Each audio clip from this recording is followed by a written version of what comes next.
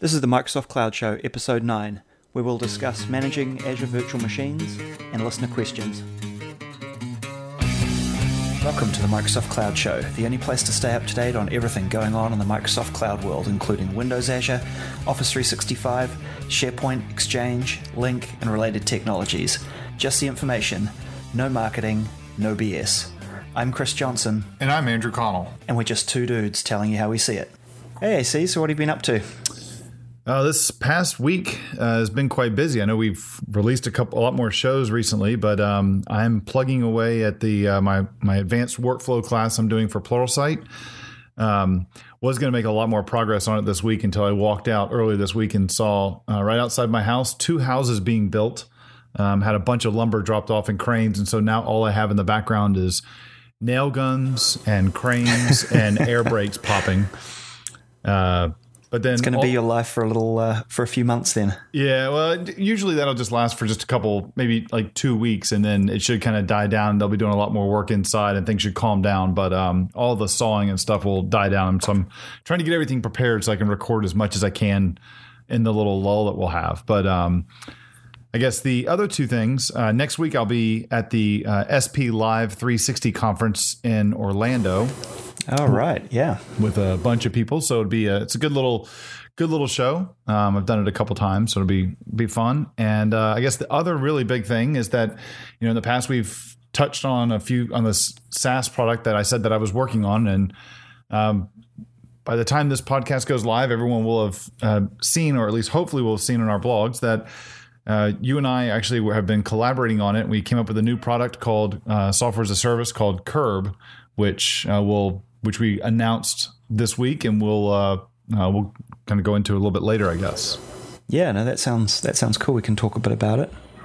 Cool. How about you? What have you been up to this past week?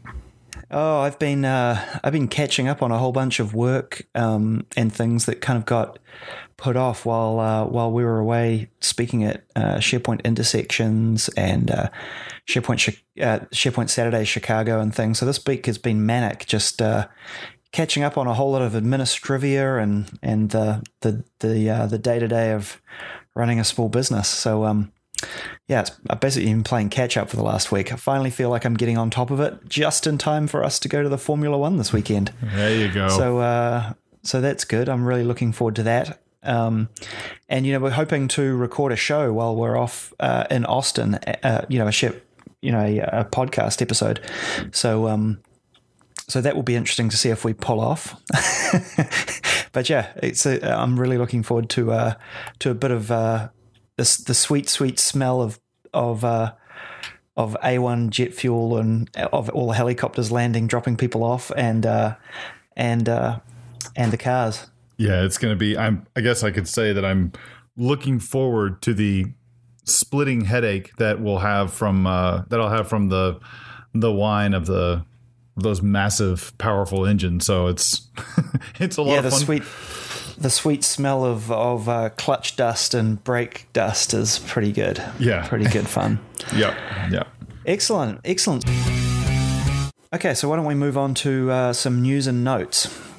So there's been a little bit going on in the cloud universe as always. So why don't we touch on a few things that have happened recently and kick off with some news. Sure. So the first one that I've seen is that in the Azure space, we've got something called HDInsight. And recently the Azure team announced that the HDInsight product has now reached general availability, so customers can go take advantage of this. If you're not familiar with what HDInsight is, there's a technology called Hadoop, which is basically around big data. And it's something that came about really out of the Yahoo labs. But a lot of companies are using it now. I know that Facebook uses it for a lot of their stuff. I believe Twitter uses it. Google uses it. In fact, kind of going along with recent events, I know that there was a lot of news on the technical side that this is one of the things that the NSA uses, the National Security Agency uses to slice and dice and analyze a lot of the data that they're using for a lot of the surveillance stuff. And snooping on the tubes, huh? Snooping on the tubes.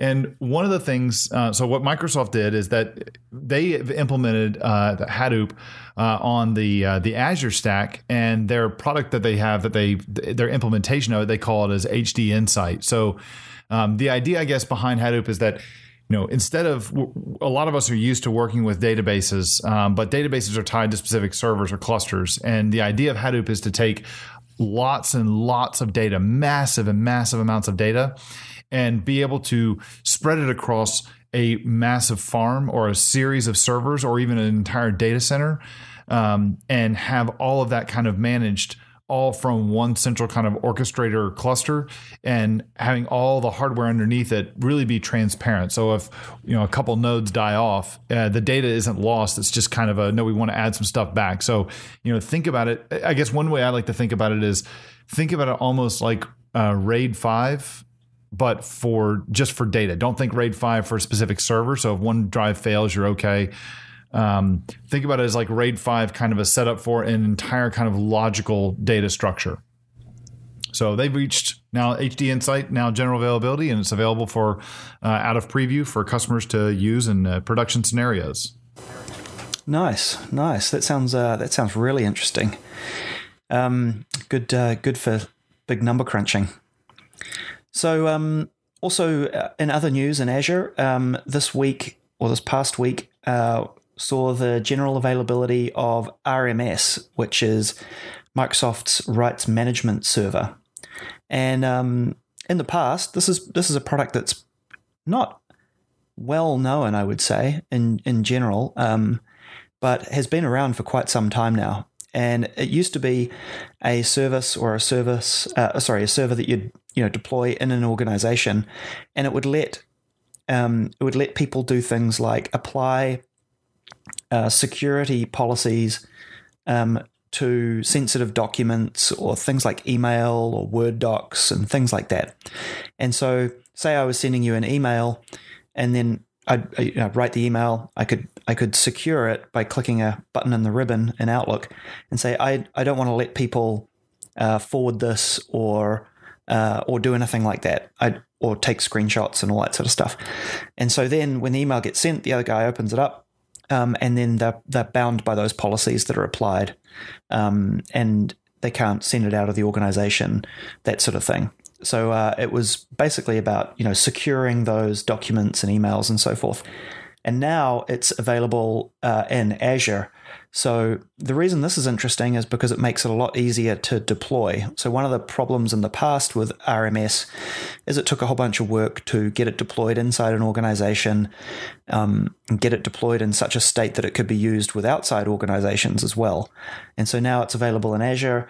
It lets you sort of share those sensitive documents and emails in a much more secure manner, both inside your organization and out.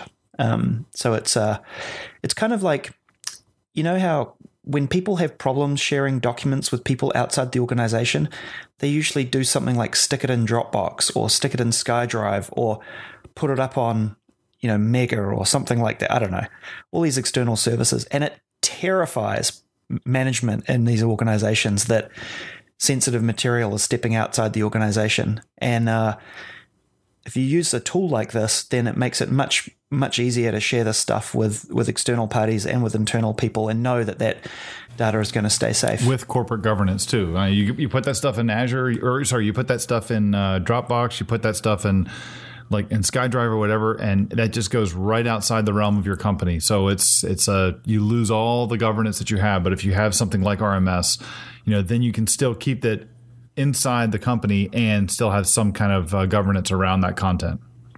Yeah, definitely. And it's from a user's perspective, it's really easy. You just click a button in the ribbon and a little dialogue pops up and says, who do you want to share it with?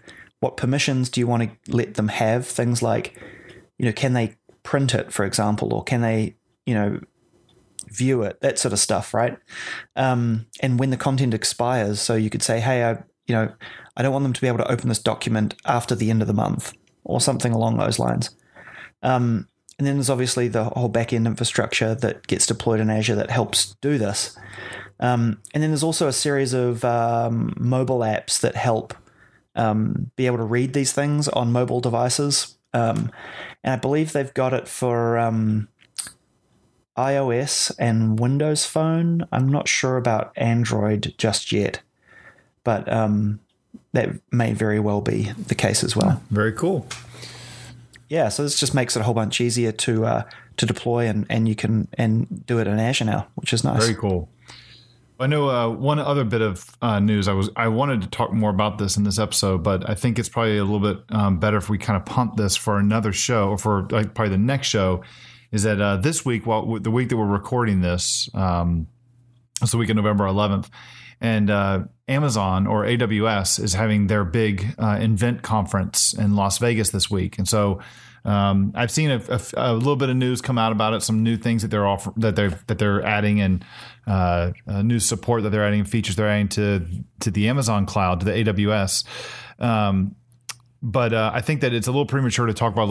I was going to wait until the next episode I'll take a few minutes and I'll explain some of the things that they've done that they're announcing at their big annual conference. Once we have, that'd be interesting. Yeah. So let's go through it again in another episode. Look at all their big announcements, and then see how it stacks up to some of the Microsoft cloud offerings. Cool. Sounds good. So this episode, we're going to talk about, we're going to take some listener questions, but we're also going to talk about managing Azure virtual machines. So why don't we get into that? And I think, why don't we, to kick things off, why don't we take a listener question? I think we've got one lined up here. And then we'll see what Eric Schups has to say, and then we'll get into it. How do you build a development environment for Windows apps, Office apps, SharePoint apps in Azure for the least amount of cost? Excellent. So thanks, Eric, for sending in your question. And for anybody listening, you can go onto microsoftcloudshow.com/questions to submit your own one if you want. And there's details at the end of the pod show episode on how to do that. But back to Eric's question. So how do you build a dev environment in Azure for the lowest cost?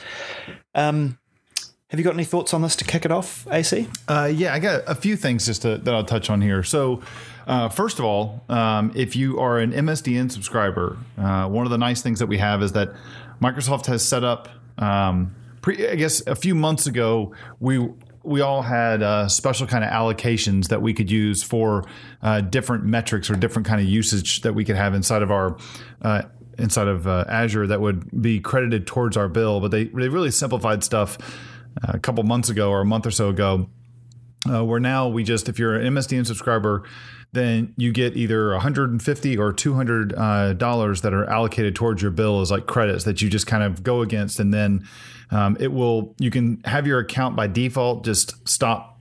At your Azure account will effectively just stop once you reach that credit limit, or you can put in a credit card and let it start billing you on an a la carte way. So. That's one with the MSDN subscription, and plus you'll have access to SharePoint and Windows and everything from your MSDN sub, so you can build out your environment. So I would still think that Azure is going to give you, or an MSDN sub is going to save you the most cost. Some of the other things too, though, is that with the Azure VMs, I'm really starting to like this option instead of having to lug around a big powerful laptop and using Azure for my development environments or for when I'm presenting. One of the things you want to keep in mind, though, is that as far as the cost goes for the Azure VMs, the way it works is you effectively have three different cost buckets that you're going to have to deal with. One that you're going to have, I think two of them are really the minor ones. One of them is going to be around the storage cost for having your virtual hard disk in a Azure blob storage. You're going to have a VM or multiple VMs, and you're going to have anywhere, from what I've seen, anywhere from like really 40 gigs to really probably around the 100 or 150 gigs for what your SharePoint farm is going to look like. If you just have one, then you're looking at probably 50 to 60 gigs. But that is relatively cheap as far as the cost is concerned. So you're always going to have that cost. The other one you're going to have is a cost associated with the amount of data that comes out of the VM.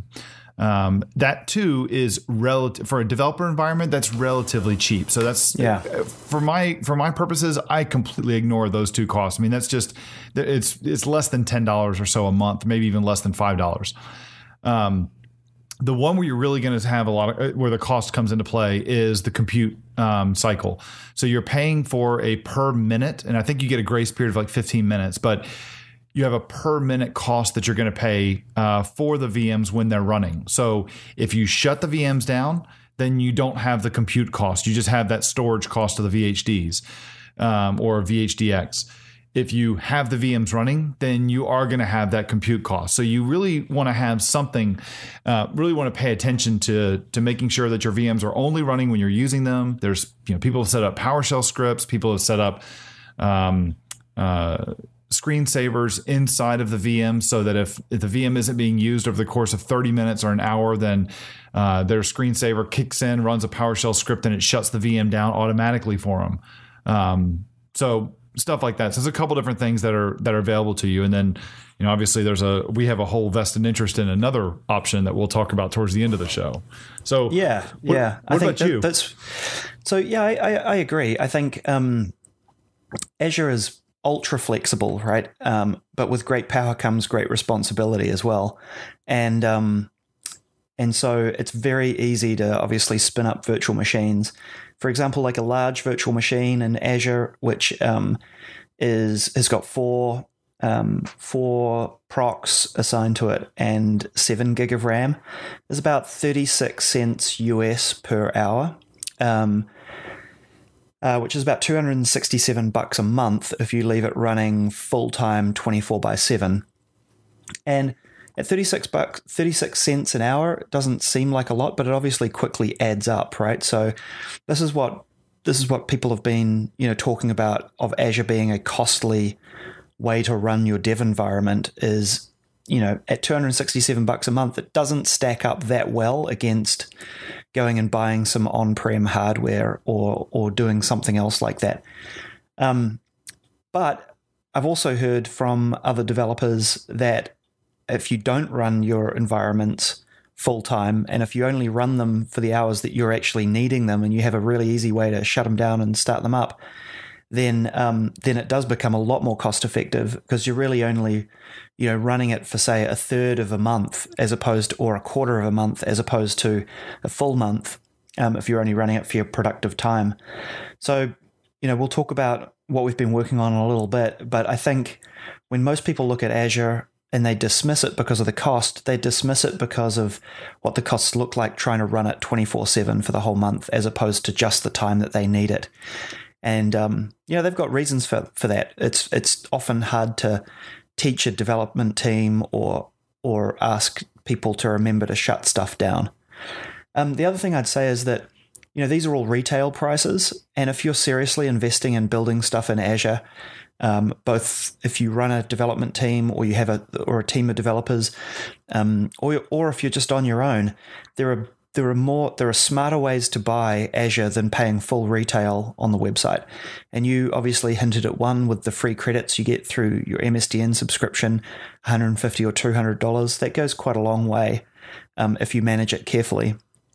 The other thing is you can buy upfront commitments in Azure. So you can do rather than doing the pay-as-you-go plan, which is literally 36 cents per hour, you can buy a sort of a 6-month commitment. And you say, I want to buy this much compute for 6 months. And so you commit to paying that much, but you get like it depends on what you're buying, but you get roughly anywhere from 20 to 25% a discount off full retail pricing in Azure. And so if you're saying, hey, I'm going to be doing these things in Azure for this long, and you commit to it, you can get 20% off or whatever it happens to be. That discount varies per service, but it's roughly it's a decent discount. And then the third thing is if you're in a larger organization and you're going fully committed to this, you can get even deeper levels of discounts by buying Azure through an enterprise agreement with Microsoft. So that is obviously a much bigger commitment, but it's really only applicable for larger organizations. But it means that you get even more off full retail as well.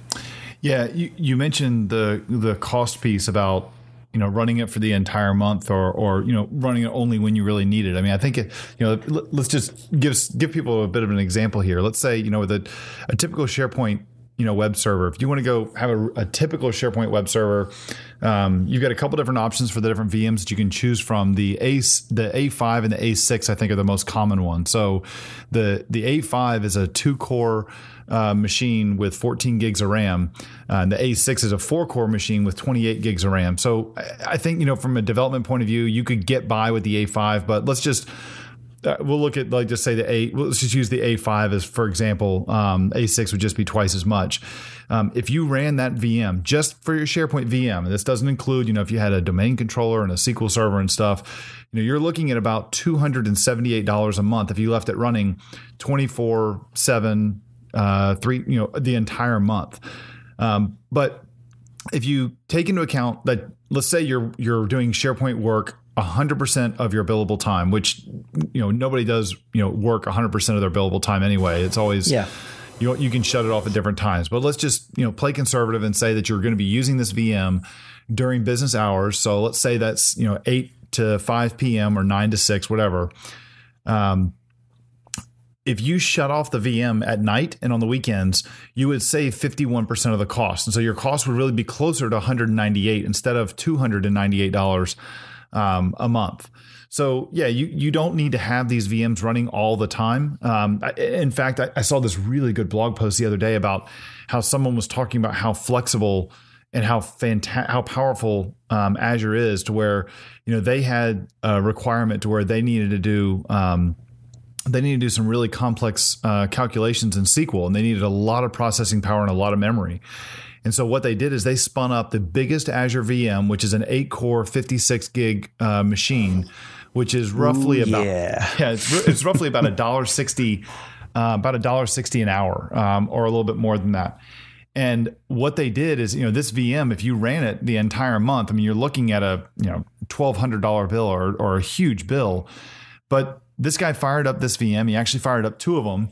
He loaded in all of his data into the VM, which took about an hour or 2. And then he had he had the installed SQL inside the VM, and had to just tear through all this data, doing a ton of analytics and spitting out a ton of reports. Took about 4 or 5 hours, and then he just threw the VMs away. And if you think about the flexibility of being able to have access to those, that kind of hardware to do that short-term kind of burst of work and then just dispose of it. I mean, it's just, I think that's the part where I think a lot of people are missing out on this. They're thinking, God, if I build these VMs that are running all the time, it's going to be so expensive. But you're not running it all the time. You don't need to. You just need it when you're doing the work. I think also along that same sort of avenue of thought around being able to spin stuff up and drop it down really quick.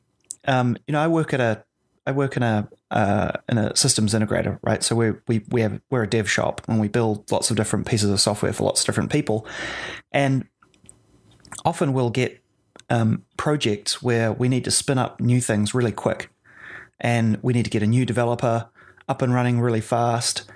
And we sort of use a mixture of Azure VMs for that and on-prem Hyper-V servers. And we always come across this problem, like always at the worst possible moment. Like our Hyper-V servers are all full of virtual machines running. It's a pain to manage, like when to get rid of them. You've got to put more memory in the machines. You've got to put more. They always seem to be running out of disk space, all that sort of stuff. Whereas as you never come across those boundaries, you can keep provisioning virtual machines. And also if you automate it really well, like with PowerShell or what have you, you can spin them up and sort of the provisioning process of putting everything in there is nice and quick. And so you can get a developer spun up really fast. In fact, for service-based organizations like the one I work at, it's really it's a very costly problem when you've got a developer that's blocked on something.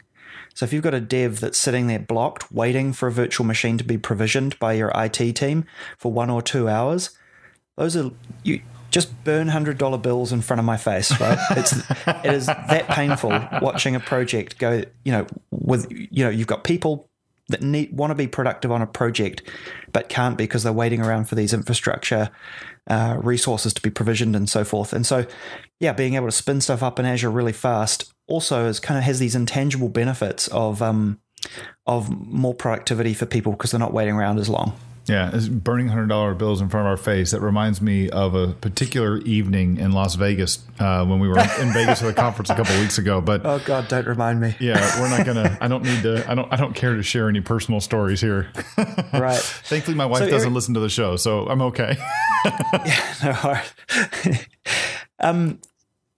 So in terms of running a dev environment in Azure for the lowest cost, so we talked a little bit about provisioning stuff and the flexibility that Azure offers. And we've talked a little bit about helping to contain your Azure costs by only running it when you need your dev environments. But also, what about from a developer perspective, as you as a developer, what's it like to work with these things? Because one of the other complaints I get is, hey, with Hyper-V on my 32 gig laptop that only, a very select few of us have, one of them not being me.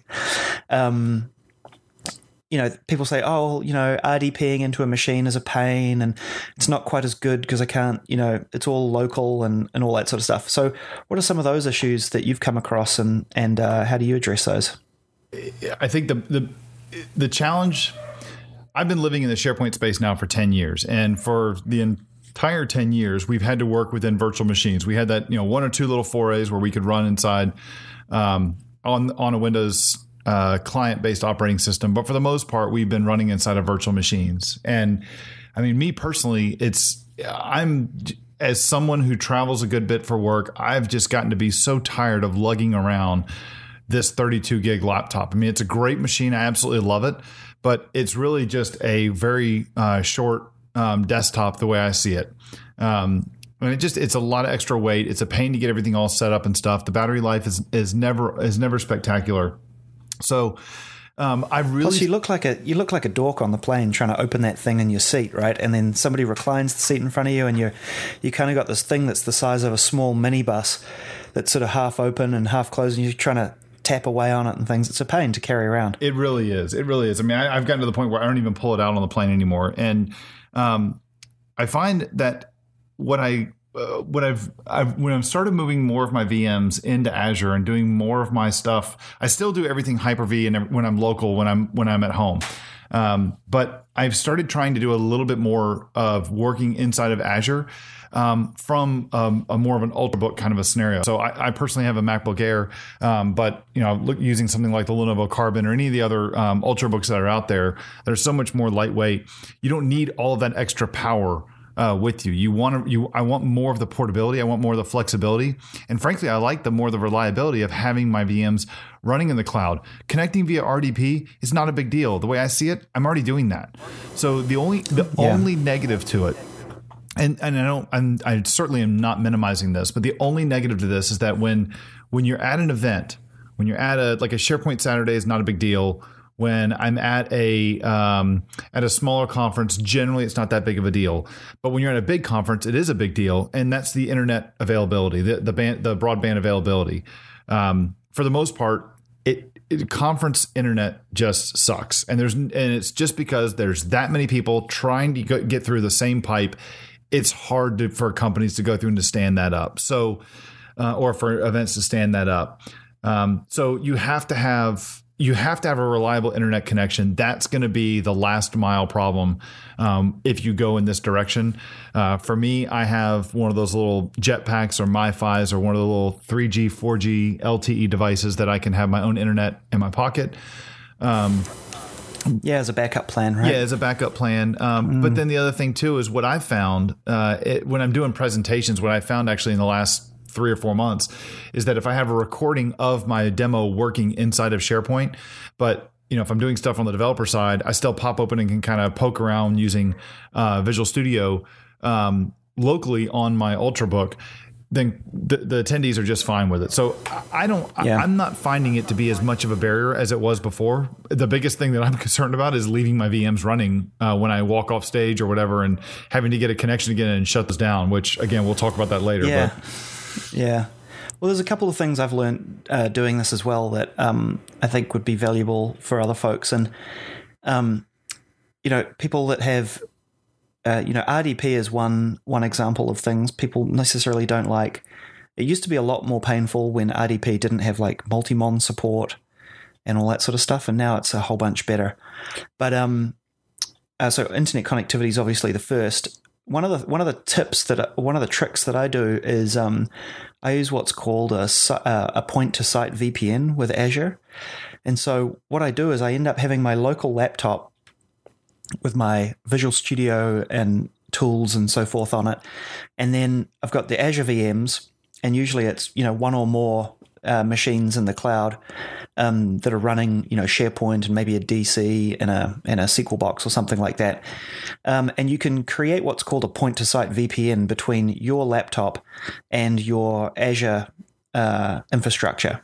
And so it's kind of like VPNing into an organization like you would into your place of work or something like that. In Windows, you say, initiate VPN and it creates this virtual private network between your machine and your cloud machines.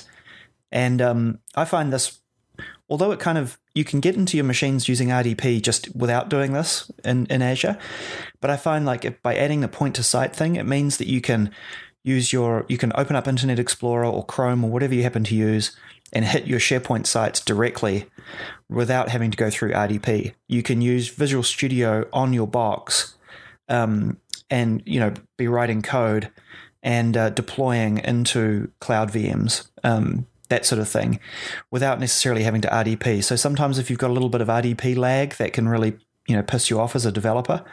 And so by using a point-to-site VPN, you're starting to get around some of those things.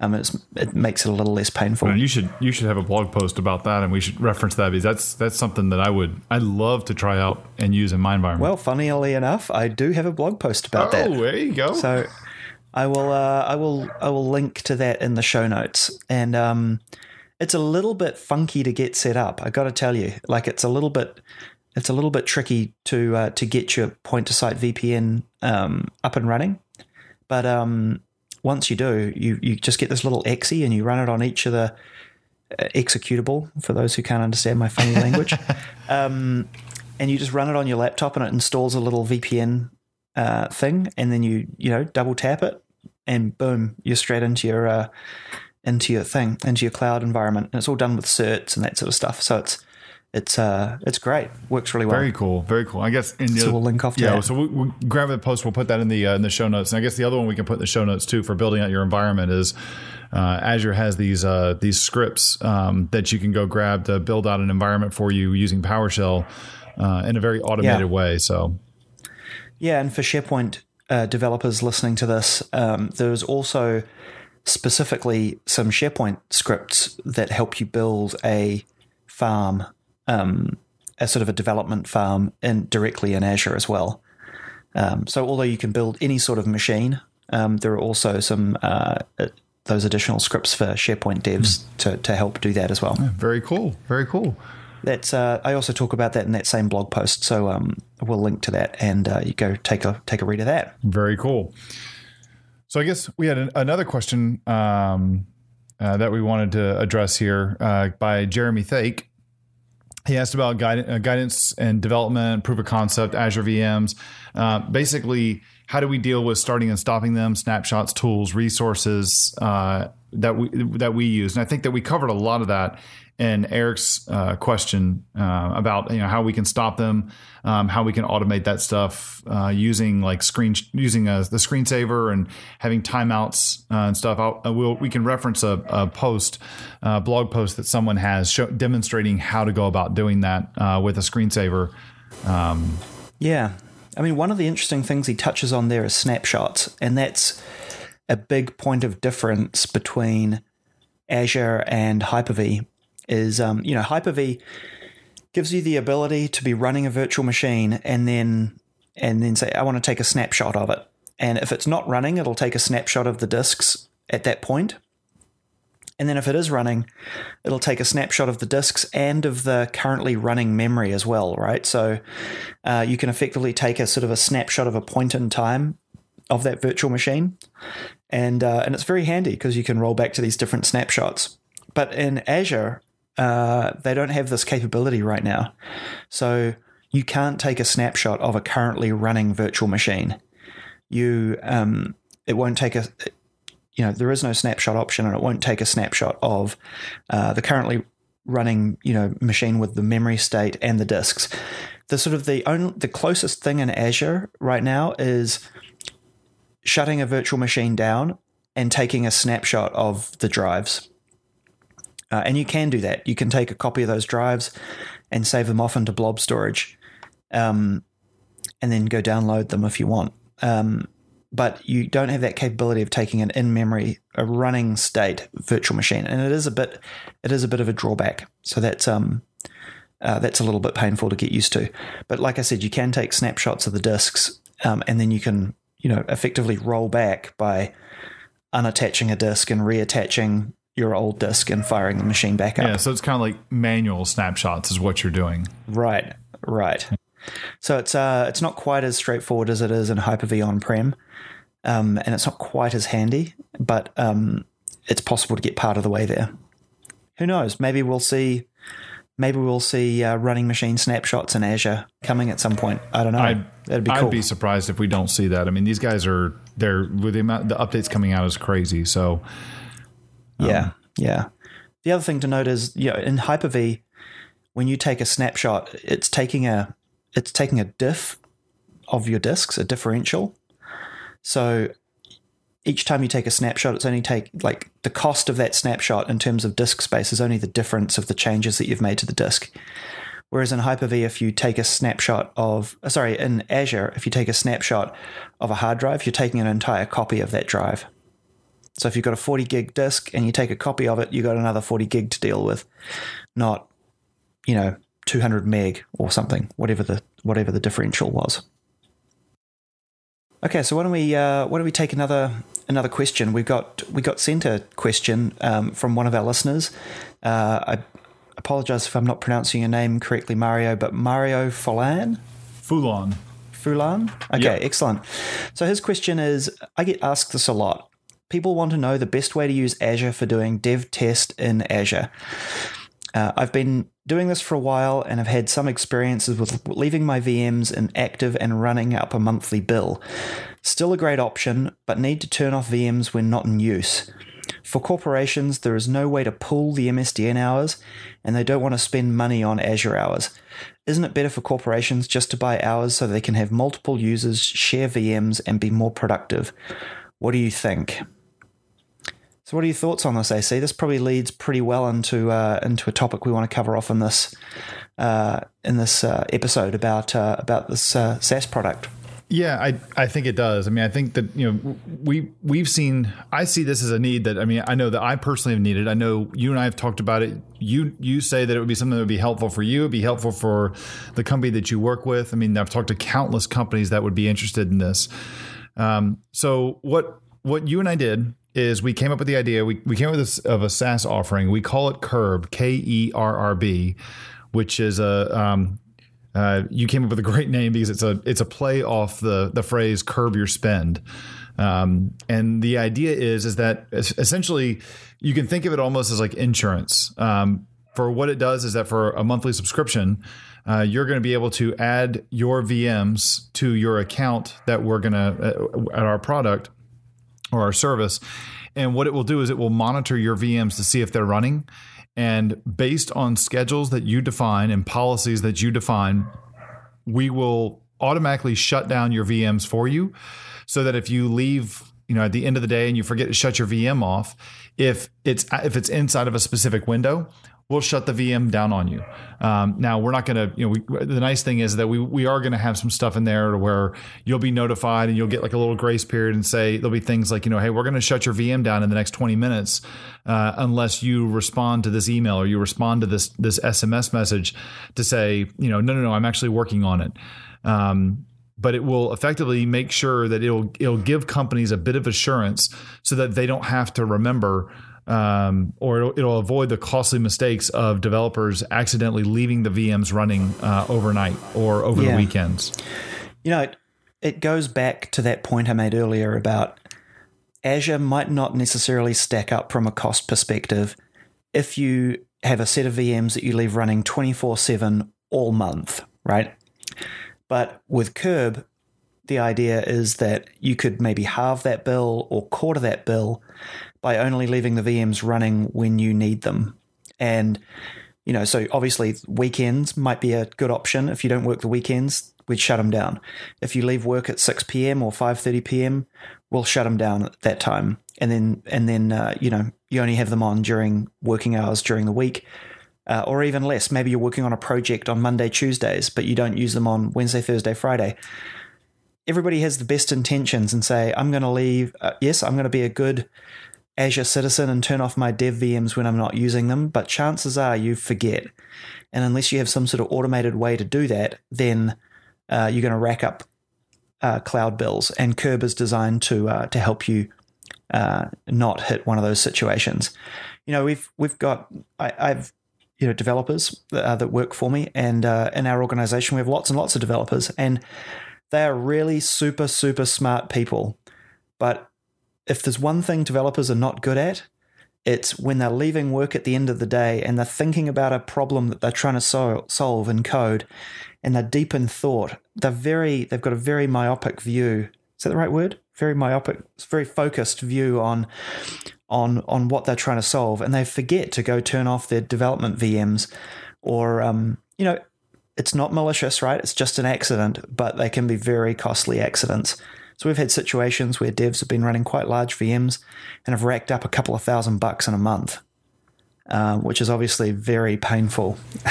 I think we've all done it too, where you've got the ability on your laptop to set your machine to like high performance, and you want to make sure you get the best performance out of it, and you're doing a bunch of work, but you don't want your machine you don't want the screen to time out on you. You don't want the machine to go to sleep. And so, I do this frequently, and I talk to other people that do it as well, where if I'm at a conference and I'm presenting, I might be walking around and there may be nothing going on my machine, but I'm walking around the room explaining something. And so I've put my machine in high performance.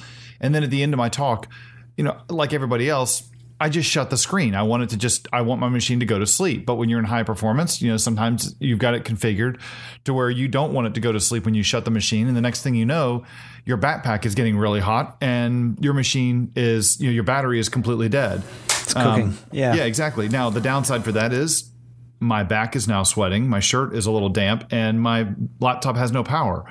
But it didn't cost me anything. Same thing is true now for Azure, or for this. So the idea is that we're going to go through and give you some sort of an assurance. And, the neat thing here, or the thing that's going to be interesting, is that, this is just one feature that we've talked about that we've really that we're going to build into the product. But when we ship and we go live with this, there's the whole idea that we have behind Curb. I guess the whole motivation is that, we want to do a lot of automation stuff. So we have a ton of ideas on things that we want to build and put in this product and have different features for customers, things that we've seen that people need, things that they have said as well that they've given us feedback on that they want.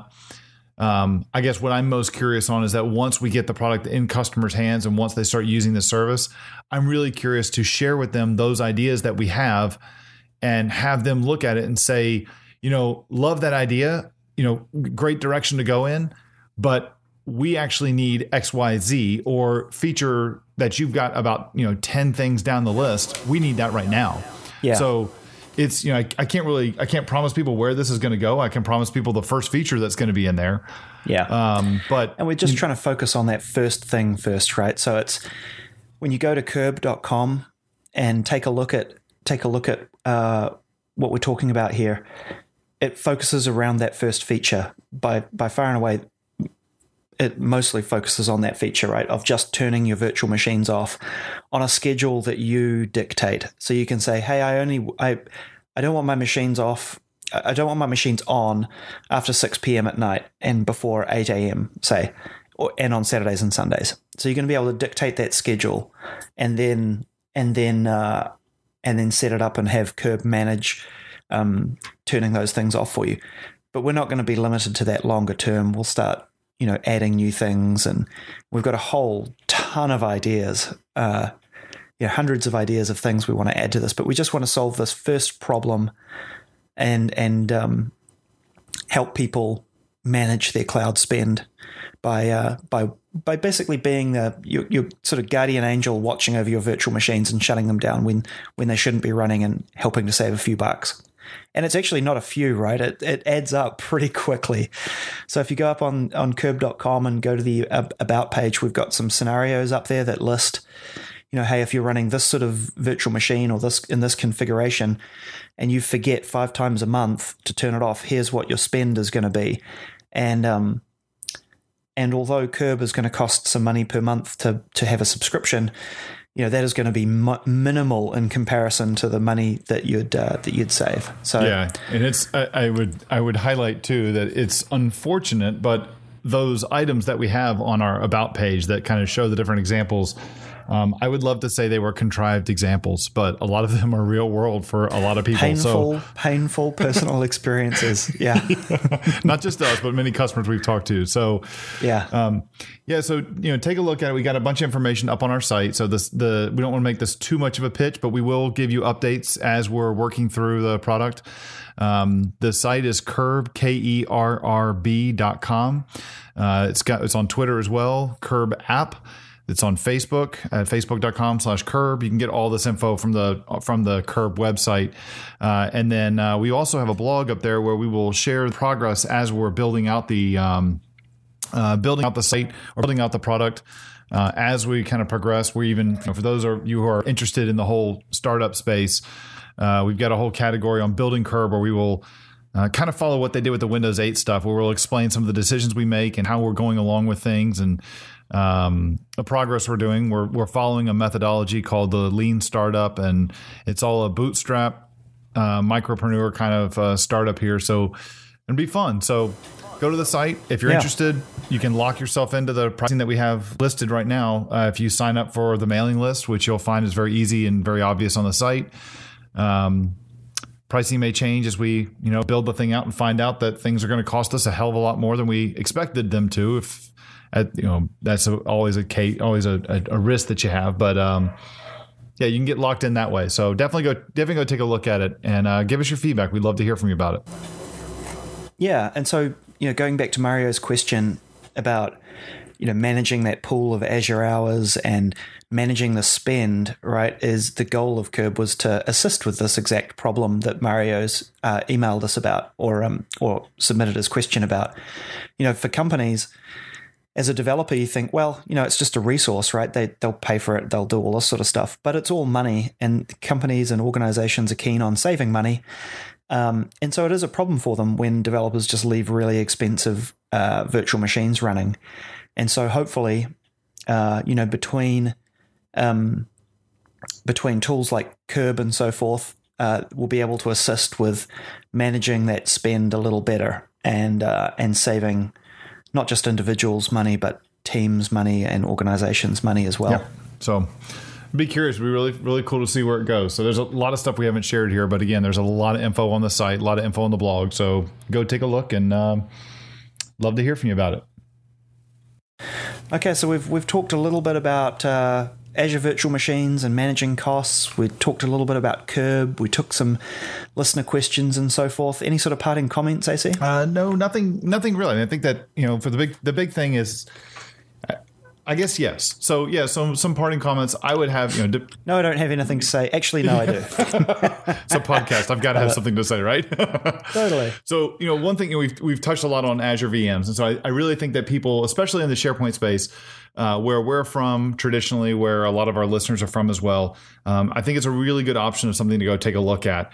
The performance is pretty darn good. The flexibility, the ease, the portability of them makes life a lot easier for us. I know it does for me. The big thing is just want to keep in mind where the costs come from and be able to monitor those costs and look at ways of going through and controlling those. And I guess that's where we kind of come in and saying where we saw a need for this. And we said, let's see if we can actually do something about this. And I know, personally, I've always wanted to do a product. I've always wanted to be in the marketing side of a product. I've always wanted to build the product and, kind of build it from the ground up and push it out there. So I'm personally looking forward to it as it's going to satisfy a little hole that I've had in my professional life that I've wanted to do. So how about you? To coin a phrase, it is super exciting. There you go. It really is. Not really. Yeah, no, I think it's really interesting, and I'm looking forward to seeing it all come together. Great. Well, thanks for everybody sending in questions. We look forward to more questions coming in from our listeners. We've also, my parting comment is we've had great uptake of the podcast to date. We've had some really great comments come back to people on Twitter, on email, and so forth. And so that's really, really amazing to see people getting some value out of this. And I hope it may continue, obviously. So we'll try and keep up the cadence of these podcasts. And but if people have questions or topics they want us to discuss and tackle on the show, please send them in. We're always open to suggestions and ideas. We love to be led in a direction that is interesting and valuable to you guys. So, I just like to say it's amazing to see this thing taking flight, and I couldn't be more happy. Yeah, I completely echo that as well. And I mean, and the other thing, I guess if we have one ask from everybody is that if you are enjoying the show, if you're, please go through and fill out a review.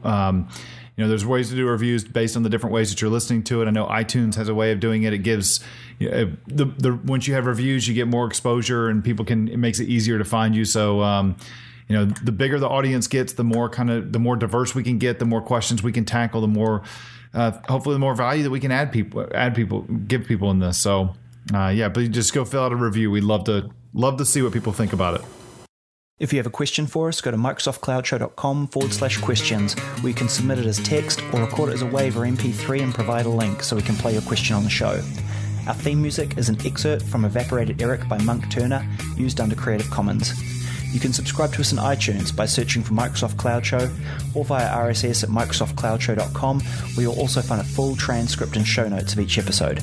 You can also find us on Facebook searching for Microsoft Cloud Show, or on Twitter @MSCloudShow. Thanks for listening. We'll see you next time.